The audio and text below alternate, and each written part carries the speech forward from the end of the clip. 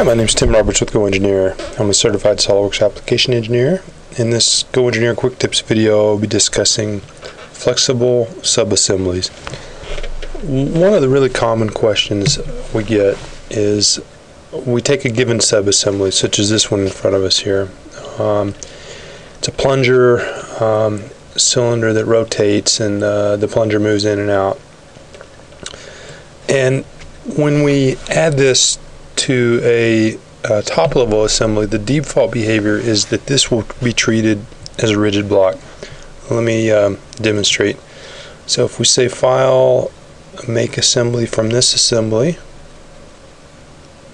and we'll stick our flexible assembly in. Now this is our sub-assembly, and if I try to move it, you get this error: selected component is fixed, it cannot move. Well, we can move it, we just have to change it to solve as flexible.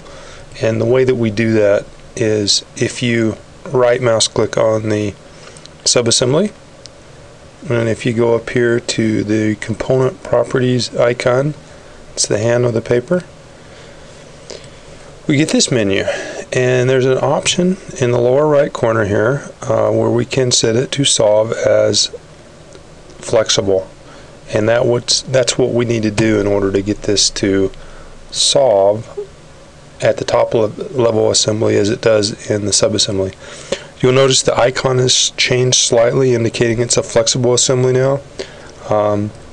Likewise, if you wanted to have that treat as a rigid unit again, you would go back and say that you wanted it to solve as rigid, and you would give up your motion.